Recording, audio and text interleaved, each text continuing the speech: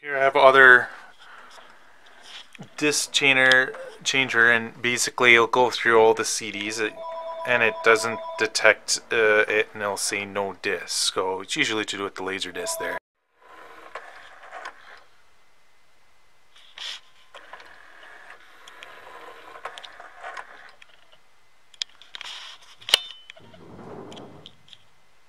So here it's working now.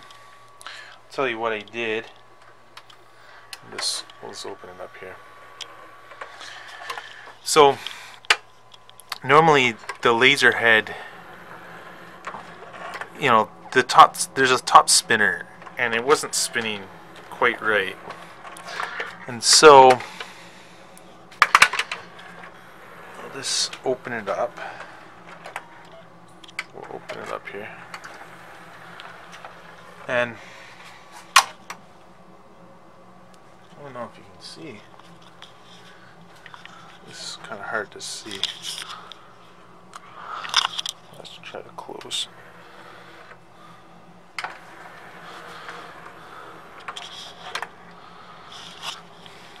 So you close it down like this. There's a little wheel here that you want to spin and pull the laser head out a little bit. Okay?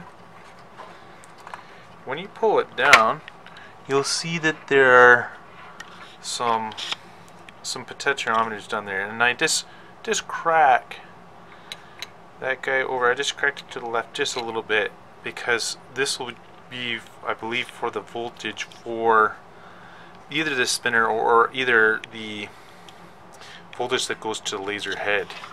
There are some other pots down here. I know that these ones are for for the laser head. You can just crack them a little bit to see if that will adjust the brightness of the laser head as well. Okay, or if you can't get it, you can also replace that as well. Okay, you can see it does have a code on those, like it's a KSS240A. So anyways, let's see if it works here. Hit play.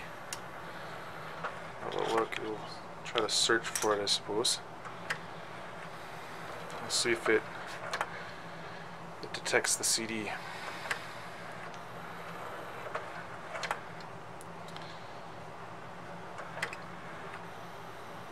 Okay,